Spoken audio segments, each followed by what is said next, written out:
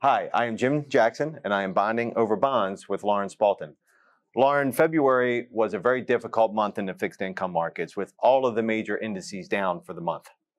Yes, it was a challenging month, Jim. Some better economic numbers, particularly in the labor market, and inflation cooling less than hoped has created more uncertainty over the magnitude and number of future Fed rate hikes.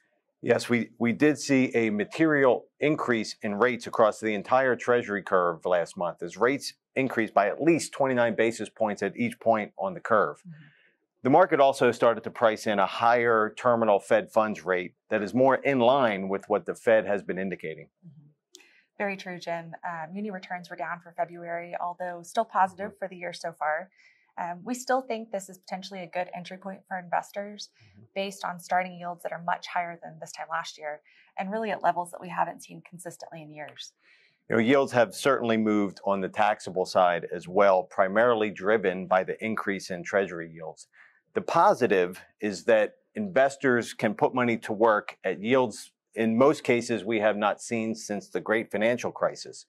So what this means is you can potentially generate more income per dollar invested at the end of February than at the end of January. Yeah.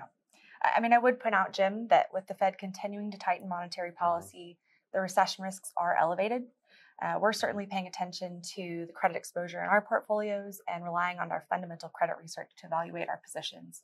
That's an excellent insight, Lauren. It is our view that an active approach to credit allocation is critical in the current environment. Thank you, Lauren, and thank you for bonding with us over bonds.